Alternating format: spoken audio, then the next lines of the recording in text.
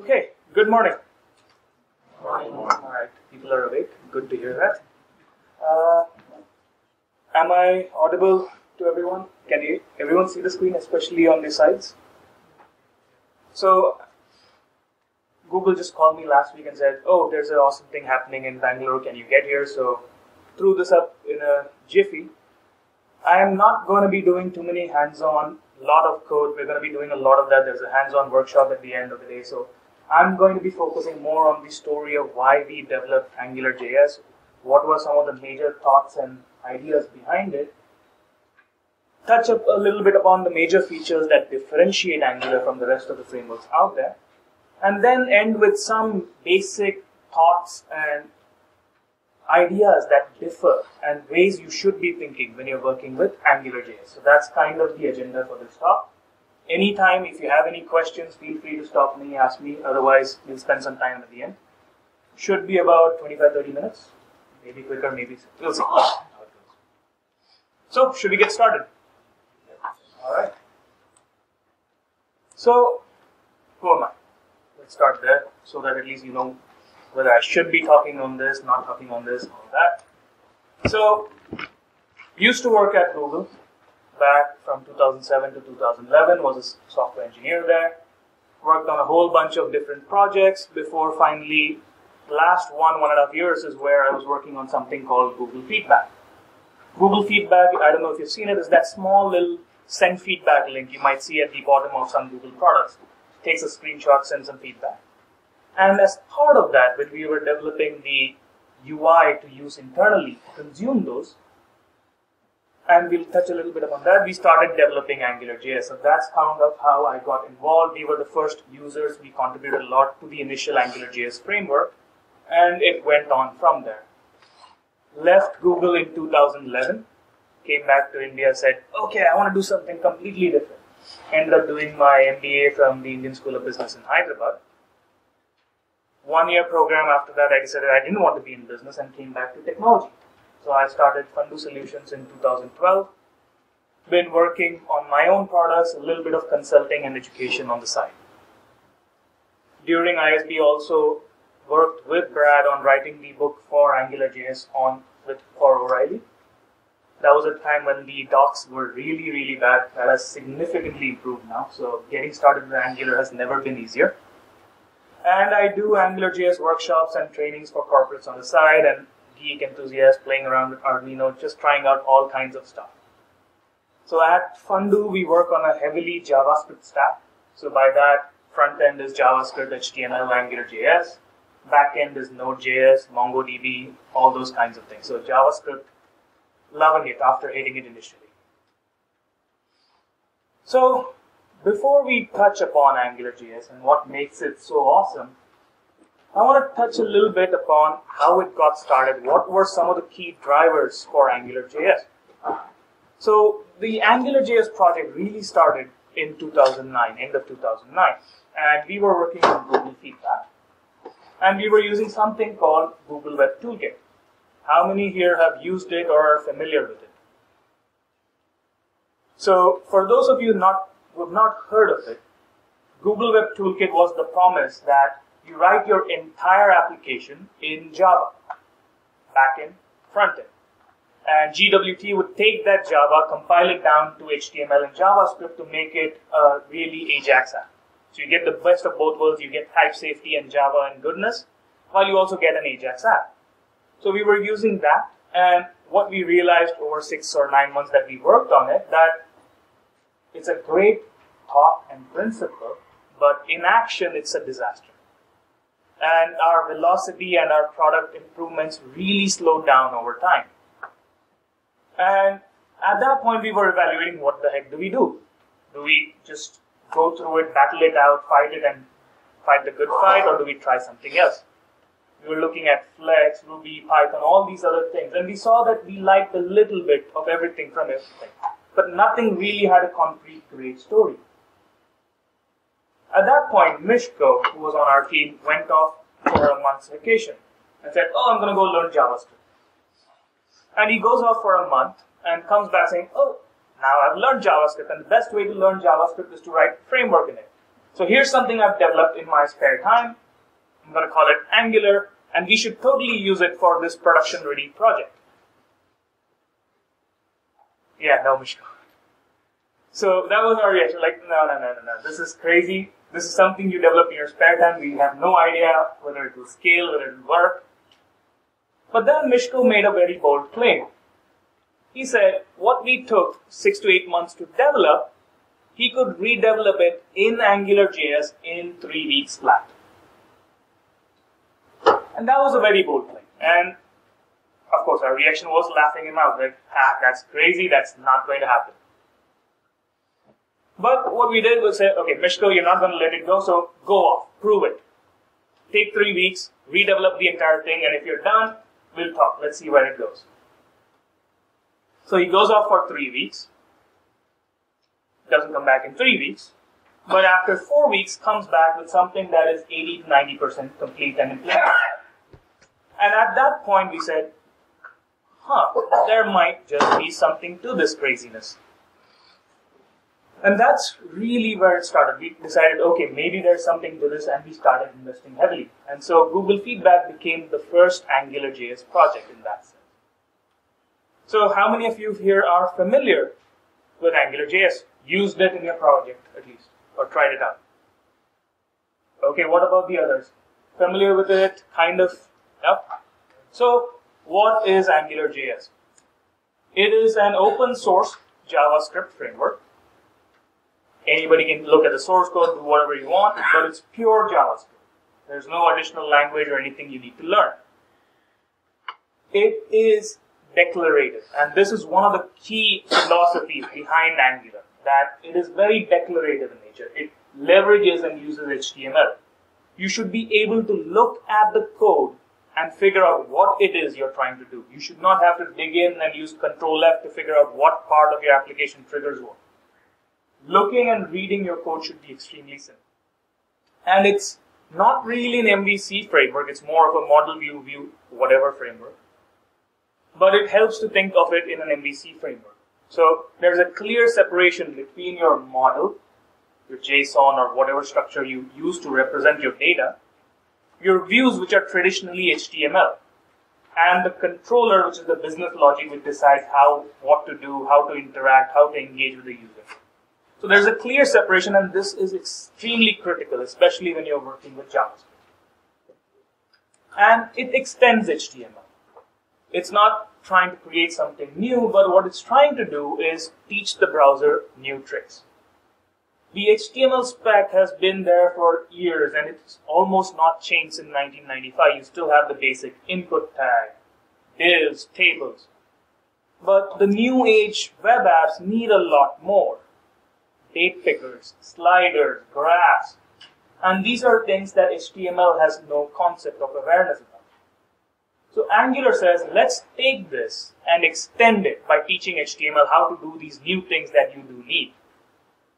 And it's extension friendly as well. So in addition to extending HTML, you don't want to spend time redeveloping every single UI component or widget or library. There are some great libraries out there. You like Twitter Bootstrap, maybe even jQuery UI, HighCharts, Fusion Charts. These are great libraries, and you should be able to use it and extend it inside of Angular. So Angular has this concept called directives, which allow you to take existing components and make them AngularJS friendly and make them declarative. And we'll see what that means in a bit. And most of all, it has a brilliant community. There are some great experts out there, and it's a very vibrant, active community. You have any problem, put it on Stack Overflow. There's a Google forum. Twitter is awash with people responding to AngularJS queries. So it's a great time to be out there. If you have any issues, you're not going to be stuck for long. And all in all, that leads to an amazing framework to create awesome AngularJS applications, web apps at the speed of light. The whole aim in Angular is to write less code so that you do more. So, to go back to 2009, when Mishko had gone off on his promise and came back, he had promised a reduction in the lines of code. saying, oh, it's going to be so easy and fast in this amazing new framework. Now, everyone won't see this, but because we went from Java to JavaScript, the lines of code that we had when we re-implemented our entire project came down from 20,000 lines of code to 1,500. And that includes both templating and controller and business logic and styling. That was an insane reduction. Even if you move from pure JavaScript to Angular or some other framework to Angular, you are going to see a substantial benefit. And less lines of code is always good. Who wants to maintain more code? The other thing was the faster development. I mean, since you're in JavaScript and HTML, all you have to do to try out a new feature, write the code, just refresh it in your browser, you're up and running. So the development cycle significantly speeds up. So coming from a heavily server-side templating platform, you're going to see improvements in your developer efficiency when you start moving to Angular. But the most significant thing, and this I won't stress enough, is the testability and maintainability. JavaScript, by nature, is heavily global state friendly. You write these functions that are accessible from anywhere, and all of these interlink. There's no way to maintain your dependencies, the order in which files load. And so, it just is a pain to test. And Angular started with a focus on test-driven development. The whole aim that you should be able to write your unit test even before you write a single line of code. And so we developed Karma and recently Protractor to make sure that testing in AngularJS is as easy as development. You can write these tests really fast, and these run even faster. So our development cycle, usually at least at Fundu, is we run all our unit tests every time we hit save in WebStorm, which is the IDE we use. And these execute so fast that they basically act as your compiler. Any typos you make, any changes to business logic that is against the flow, you immediately know the minute you hit save. And you can do that with Angular. Templating and styling. Yes, it's pure HTML. It's beautiful to just be able to split apart your business logic and your functionality away from the templating. You can take an HTML snippet, hand it off to your designers and say, okay, go make this look pretty. Where I focus on the functionality of getting the data, putting it in there. You can easily separate out these two and work much more efficiently. And, of course, integrate with other libraries. We didn't want to reinvent the wheel. Use the existing charts, use the existing date figures, or whatever you want. So, the concept of directives, which gives you a clean way of wrapping these components in an AngularJS friendly manner, at the same time making it declarative. So here's a quick slide that actually compares the lines of code that you would need to implement a simple to-do app across different frameworks. And on the extreme right, you have the pure JavaScript, Dojo, MVC, Ember kind of platforms. And Angular, if you see, is the third one out there. So that's the kind of difference in spectrum across different frameworks for the same app. So you're not comparing oranges to apples, you're comparing the same app. That's the difference. Less code, more focus on your functionality. Get rid of that crap boilerplate that you shouldn't be writing and focus on what you need to do. So as a developer, you're working with JavaScript, you're working with HTML, and data binding. That is key. The amount of code you end up reducing and removing because of this concept of data binding. Data binding is the way of basically in your HTML, you state this place or this particular div or span gets its content from some JavaScript object. And then Angular takes care of keeping that up to date. You'll see some examples. Angular is the only framework which has a dependency injection system, so allows you to state and maintain your dependencies, figure out the order in which things should load, makes it explicit what is needed to get a particular controller or a service to work. It's beautiful, especially if you're coming from Java, it's like home. Custom components, I've talked about this a little bit. Brilliant testing story and an amazing community. So, an AngularJS app, you write insanely less code to get your work done. You focus on your code, not the crap. No boilerplate, no figuring out how do you get the data from your server into the UI, how do you get the data that the user has entered back to the server. You focus on the business logic, the validations, what data to send rather than how to funnel it back and forth. It's more maintainable, extensible, less code, more structured, more modular code, much easier to maintain. And component friendly, you can easily create modules that you reuse across projects. Once you have a stable set, the next project is just that much more easier. Well tested, robust, and you should be doing that too. And it's designer friendly. HTML is great for templating, and that's what it should be used for. And to use it, there are no server requirements. You don't need a Java server or Ruby or Python. Whatever you have works great with it. If it talks JSON, even better. Even if it doesn't, if it talks XML, so it's pretty easy to integrate. So there are no dependencies saying, oh, because I use this server or Tomcat or whatever, I can't use it. There's no such requirement. And it works seamlessly, even if you don't have a server. It's great for prototyping. And I'm assuming all the future talks will talk a lot more detail about this, but starting an AngularJS project is trivial. You include the AngularJS source code and just mark out a section of your HTML that says, this is an AngularJS application. And that's basically all that's required. After that, it's your code if Angular gets out of the way and lets you focus on what you need to do. And this app also demonstrates data binding. So let me just quickly show you that in progress for those who haven't seen it. So this is basically, is this visible?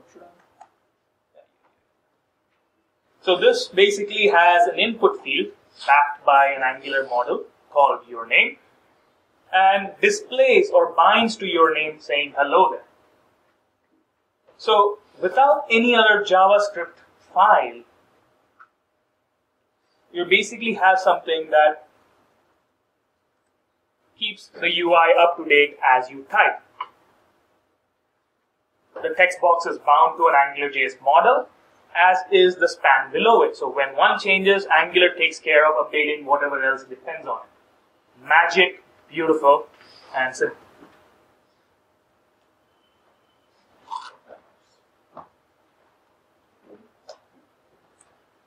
Who's using Angular? Google, of course, a lot of projects. There are some great talks on how to build large-scale projects. DoubleClick for Advertisers is one of the biggest ones that we know about. YouTube uses it for some certain projects like Leanback. Amazon's Web Console, AWS, significant portions are using AngularJS. Netflix, lots of banks are now moving to AngularJS as well. And a whole bunch of startups. And where they're going is making this faster, better, so change detection, integrating with the new ECMAScript standards, web components, all these grand things that are planned for HTML, Angular plans to integrate in a much nicer way. Logging, better data persistence, so handling offline, sockets, all of those will be coming inbuilt in the future with Angular 2.0. What have I personally used Angular for? It's amazing for prototyping. Taking an app, showing how it would click, flow together, laying out the skeleton and saying, this is how I expect the flow to happen. Beautiful, simple HTML, simple JavaScript, and really, really powerful. Also used it to develop some EPG applications, program guides, something that shows a listing of channels, having a live video player, all these kinds of things. Mail applications, similar to Gmail. Wedding and photography, that was something we recently worked on as Fundu. E-commerce analytics. So there's really no specific type of application that says, oh, this is what you should be using Angular for. I've seen multiplayer online games using Canvas, using AngularJS. So there's no right or wrong project when it comes to choosing AngularJS. It just seems to work all the places. So next, I would like to switch from the features to more talking about what are the conceptual or thinking shifts you need when you work with AngularJS. And these are quite profound because Angular is quite opinionated. It says, do it this way and life will be good. Don't do it this way, you're just going to hate everything. So there are some certain thinking paradigms that work in Angular. And so there are many best practices and all that, but some really basic key ones that will make your life easier and just make it much more easier in the early run. And the first and foremost is that any AngularJS application is data-driven. The model is the truth. The data is the truth. And that is what drives your entire UI. So by model, I mean simple JSON, some data, whatever might be coming from the server. You might have some locally. And you have a controller that takes that, manipulates it, formats it, decides what parts to show, and gets it to the UI, which is the view. The user sees it, consumes it, interacts with it. And now when you need to make a change to the view, because the user has done something or because you got newer data from the server, the traditional approach is you try to find that particular UI element and change it. That's what jQuery does. That's what a lot of other frameworks do. Whereas in Angular, the whole approach is that you update the model. You change the data. The UI should always be a reflection, or because of a change in the data, the UI should update itself automatically. And that is a key thinking shift. You should not be aiming to manipulate the UI, but to change the data.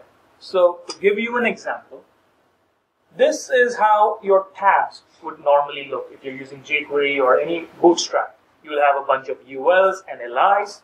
You'll have the actual divs with the content. And it is your responsibility to make sure the right tab is highlighted. You select the right tab, you unselect the other tabs, you show the right content, you hide the other content. So there's a lot of business logic that happens. You use it across multiple pages. You have some JavaScript that triggers and watches and does all of these. In AngularJS, if you were to do the same thing, it would shift substantially to something like this. So the ng class, the ng shows are what Angular calls directives. It basically tells the HTML that it needs to do something. So here it says, oh, show the content of tab 1 if tab 1 is selected. Show the content of tab 2 if tab 2 is selected. The ng class says, apply the class selected to this tab if tab 1 is selected. Again, same question. And it's all driven by the data. The advantage of this is now if I want to switch tabs, all I have to do is set the value of current tab to the new tab. Angular will say, oh, current tab has changed. Let me figure out what in the UI needs to change.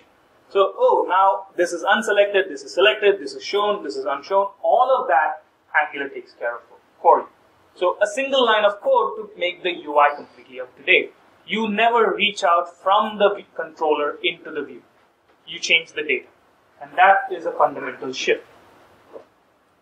Of course, the better way to do tabs in Angular would be to write your own directive. And you can write your own directives to tell Angular that in your HTML, I really want to declare it, saying I have a bunch of tabs. Each of them has a tab, has a title, has a content. Even the business logic gets encapsulated inside these components. And you can do that extremely easily. The second major thing is that you should leverage data binding. Data binding is one of the most powerful concepts of Angular. So, again, a traditional form application. You have an input, which is a bunch of inputs and a button. Say you get some username and email from the server. You have to find these input fields, fill in the value. The user types in something. You have to get these values, send it to the server. So you have these getters, setters, all these kinds of things. The Angular way is to again make it declarative, saying this input is backed by a model, which is user.name, user.email. So ng model is a directive which does that. So now, in my controller, I just assign the data that comes from the server to the user variable. That automatically updates the UI. I need to get the latest value from the UI. I just refer to scope.user. I just take it and pass it along. No need to reach out into the view. And that's the clear separation, saying there's a view and the controller never reaches out into the view. Third is DOM manipulation. First thing people do, and a lot of people do it, I used to do that as well, is you come in and you say, oh, there is a jQuery date picker or a slider that I want to use in my project. So in my controller, I start doing stuff like, oh, find that particular ID, make it a date picker. And you start doing these things in your controller, and that is a fundamental no-no. The controllers are never supposed to reach out into the view. The Angular way is, again, create a directive, create a component that wraps this functionality so that my HTML can be declarative. I should be able to look at the HTML saying, this input is a date picker. It's not a magical input type text that suddenly becomes a date picker. It's a date picker. It has a date format on select. So it's very declarative, it's contained. And the advantage of this approach is anybody can easily use it. You don't need to know or understand JavaScript or jQuery UI. I might at some later point decide that I don't want jQuery UI, I might want to switch to Bootstrap. So you have these components that you can switch the underneath without affecting the implementation. So again, modularization, componentization is simple and you should be doing it. Fourth, someone somewhere must have said this, but test early, test often, keep testing. You're in JavaScript. There is no compiler. There is nothing that will tell you. WebStorm has made life much easier. If you're not using an IDE, do use one. But still, there is a significant lack of a compiler, and you don't want to wait until you open your application in the browser to figure out you have an error. You want it caught up front so that you can focus more time on productive stuff. And you want to prevent regressions. You're not writing these toy apps. You're writing significant production level applications, and these are going to go big, complex. So you want to catch them early and make sure that in the future no one violates a fundamental assumption of your project. So you have this safety net of tests, and you want to keep adding to it as much as possible. And of course, this Zen-like point is when you can get to a point where you run your test, you're guaranteed that your application works, and you can push it out immediately. And with unit tests and Protractor to write these end-to-end tests, this is possible with Angular. You can get to a point where you can release a product within a day of finishing your application. And most importantly, who here writes codes for their comments for your code? How many of you keep it up to date? Exactly. Comments have a really bad habit. If they're first written, of course, not many people write them, but if they're written, they have a horrible habit of getting out of date. And so tests act as your specification, and because they break when you change it, you are forced to keep it up to date. And AngularJS tests are written using Karma, which uses Jasmine, which is a spec style of programming, which basically gives you like a specification document for your application. It says, oh, my controller should do this, this, this, and this. This is how it should operate. So it acts as a living, breathing documentation for how your application should work, what are the edge cases, when should it break, all these kinds of things. So, great habit to write tests, and the workshop should hopefully cover a lot of this.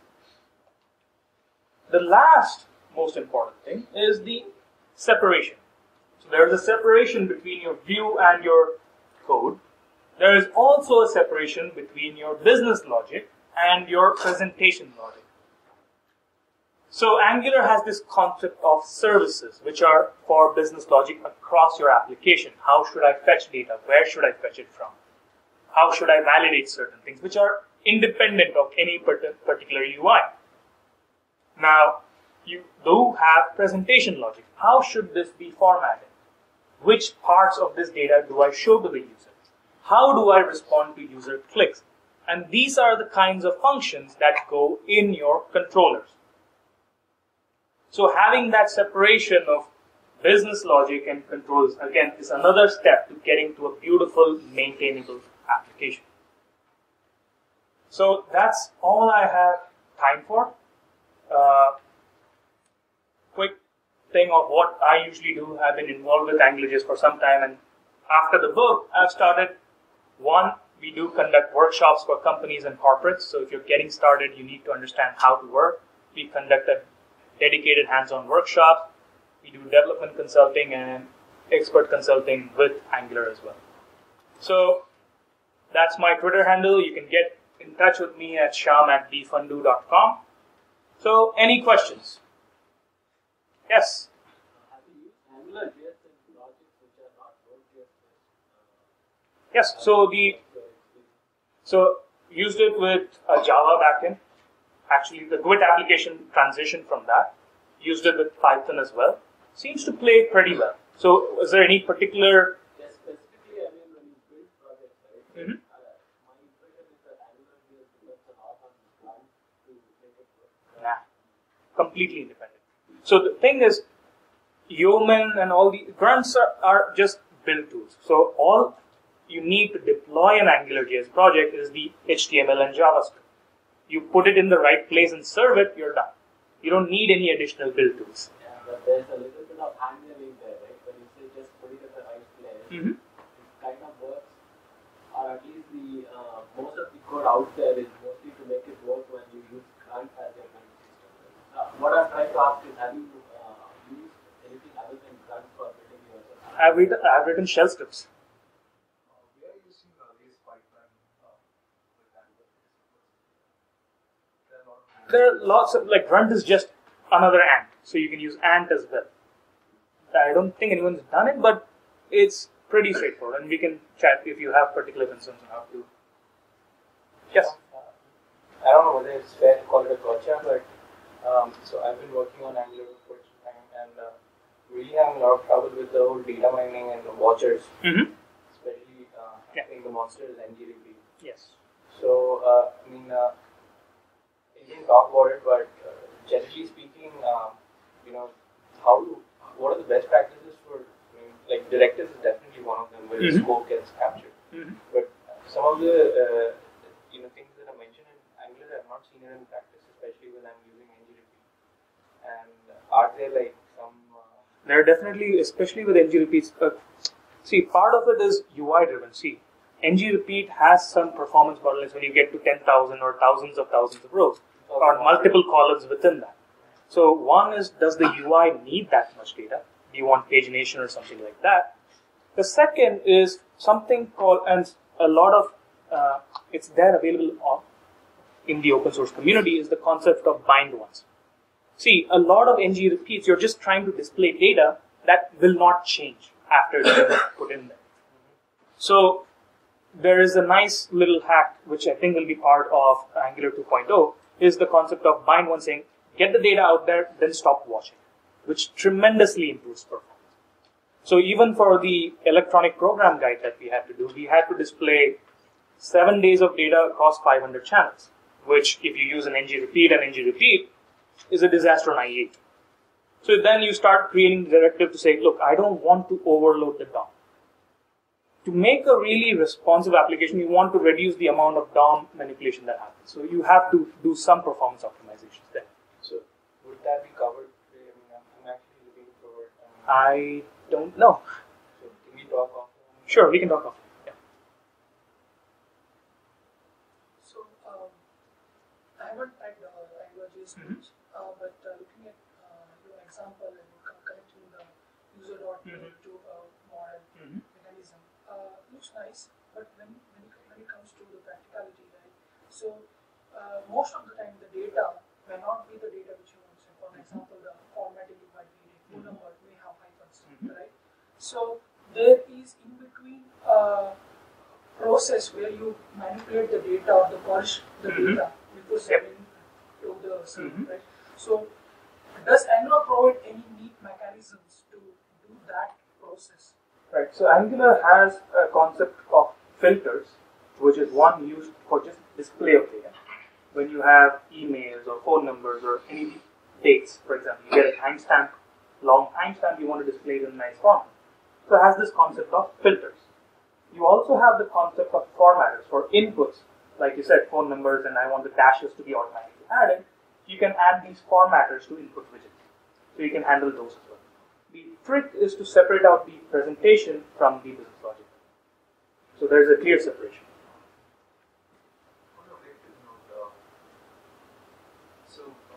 I think it's very simple. We do a lot of munging on the hash that we can make because since there is no simultaneous the one used to have an active one active for applications. So what we end up building is before we send data to the server, every time we have to validate and we have to create our own validation mechanism. Okay. So I think this is generally a JavaScript person in terms of is there any lightweight way of validating or creating a schema for a hash? Say that this is the structure that I expect. These are the types that I want to go to the server. You can, let's talk offline about this. That's what form validation is for. Yes. So there are multiple steps to doing it properly. Probably too much for an introduction talk. All right. Nothing else? Thank you, guys.